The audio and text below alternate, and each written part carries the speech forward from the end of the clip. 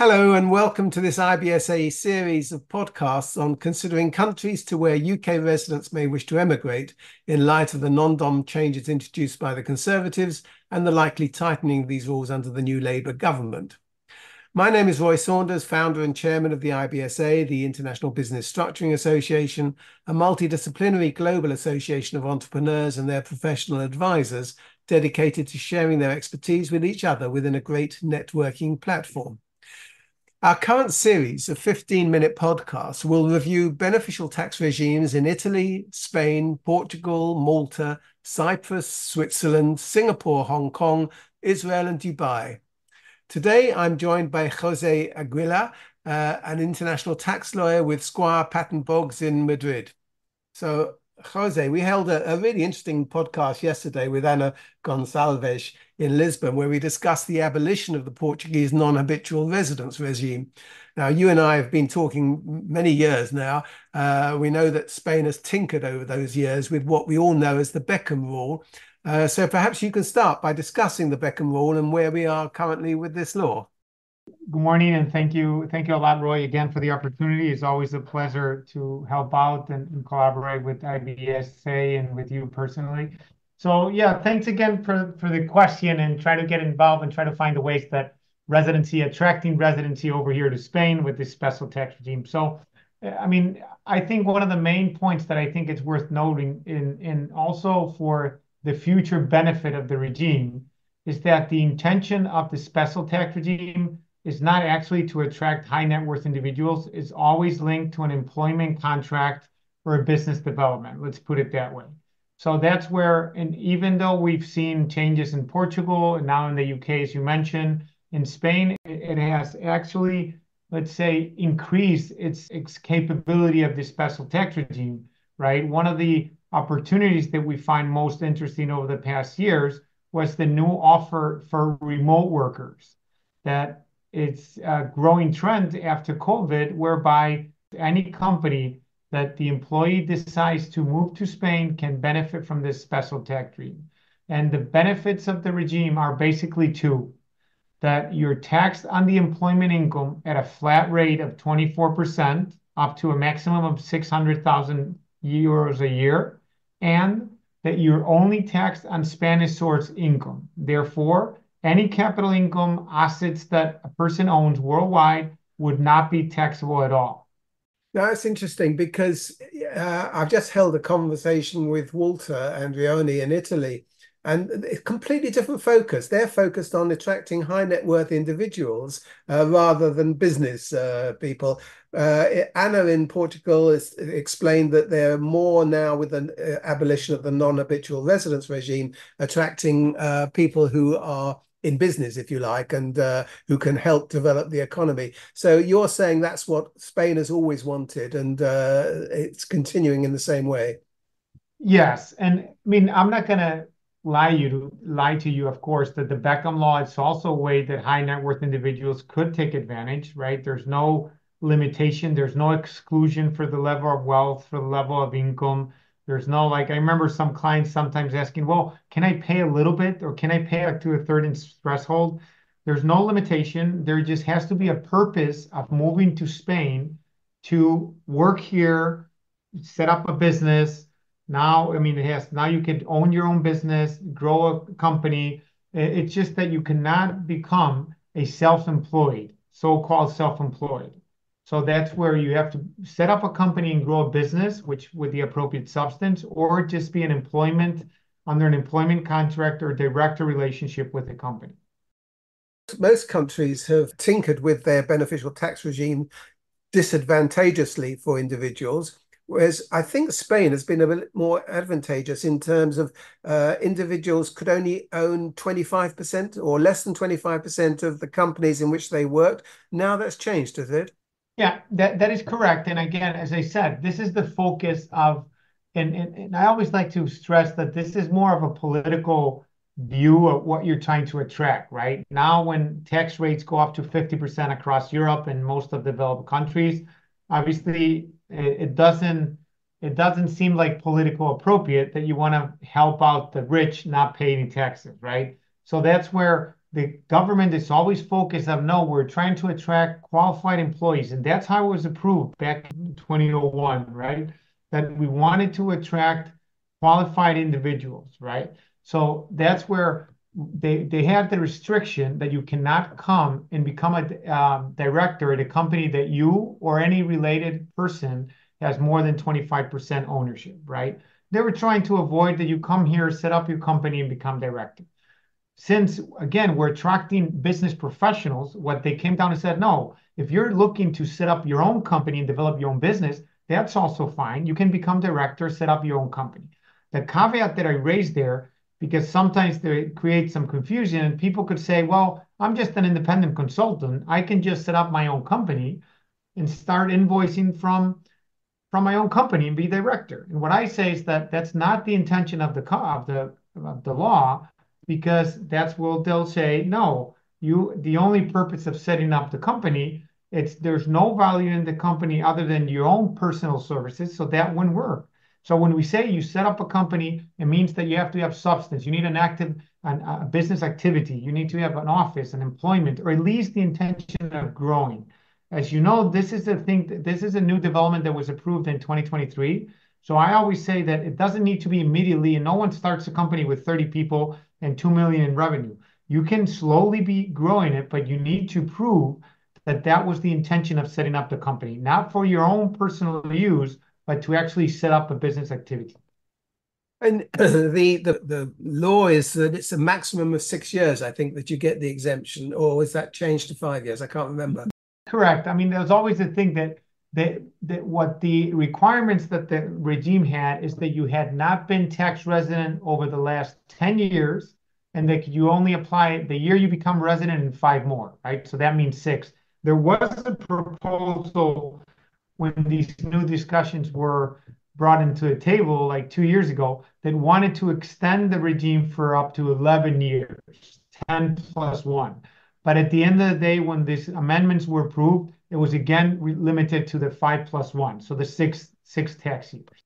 Interestingly, that Walter was saying that the Italians have had a 15-year period, because if you're moving, they want to make sure that you're actually moving for good, if you like, and that it's a lifetime change. You know, moving residence is a big thing. In the UK, we've only got a 4-year exemption for foreign income under the Conservatives, or at least that was what was proposed. I don't know what's going to happen with the Labour Party, but 6 years is a fairly limited time for a wholesale move. So it sounds like it's more for people who are building their business and who are not necessarily planning to stay long term in Spain. That is correct. And as you mentioned, again, think about what was the purpose of the regime. It's attracting qualified professionals, which come and go. So they want to have, okay, we want to build great companies. So we want to have high qualified professionals come and work for Spain. The professionals come and go. So again, and Italy also has a regime where I think it gives you a 50% break on the employment income for a few years. I mean, Italy does have that special regime, the one-off 100,000, that's fine, but that's not the purpose of what the government is intending of doing. We want to kind of allow you to attract high qualified professionals that come to work for a few years, and then if they decide to stay in Spain, they have to be under the ordinary regime. If you started from scratch, 6 years might not be enough, right? Because this is not like when you're an employee, you come into employment, you come and go. But now they put in that you can set up your own business. In 6 years, it might be that the company might not be profitable for 3 years, right? And then you end up only taking advantage of the regime for 2 years, right? Yeah, so no, I understand. That's interesting. What about visas to get into Spain and everything else? Because that's coupled with, you know, if a high net worth individual or if an employee or whatever, the visas quite easy to get for employment. I suppose they probably are more easy than for high net worths. Yes, let me put it. Well, actually, for high net worth, the easiest way has always been to do the what they call the non-lucrative visa when you're not required to work. The problem is that visa doesn't allow you to work. If you want to be under the Beckham law, you need to work. Allow you to work. So that's not under the doable. So the most interesting visa that we have now access is the remote working visa, because that's straightforward. and doesn't require any sophisticated approval by the immigration authorities. Because as you might be aware, Spain does have a high unemployment rate. Historically, it did. So the immigration authorities do have a restrictive view of obtaining a simple employment visa. So sometimes when you set up a salary of 30, 40, 50,000, they might deny that because in those situations you have to prove that you're finding a unique qualification in that person that you cannot find in the country. So the higher the salary is, the easier you can justify, hey, I'm paying 200,000 to a high tech guy that I can't find in Spain. But for lower salaries, that's very difficult. That's where the remote working visa has been approved specifically to within this entrepreneur's law, which approved both the visa for remote workers and the access to the Beckham law regime. So that's the most straightforward way to obtain that. Okay. Now, I guess because of the concentration more on relatively short-term employment, the effect on the property market might not be so significant as was, for example, the case in Portugal, where property prices rose significantly and the local people were really, up in arms against the fact that they couldn't afford the prices. In Spain, I don't think that's been the case, has it? Or We've also had let's say a political discussion around that, because one of the main opportunities also to come to Spain under a legal visa would be with the famous golden visa, right? Which with a minimum investment threshold, you would be able to obtain that visa.